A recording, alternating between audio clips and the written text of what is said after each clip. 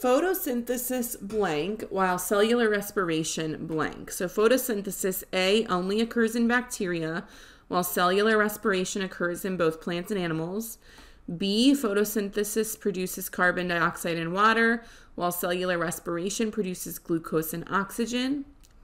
Photosynthesis, C, takes place in the cytoplasm, while cellular respiration takes place in the mitochondria. And D, photosynthesis converts light energy into chemical energy, while cellular respiration converts chemical energy into ATP. The answer here is D.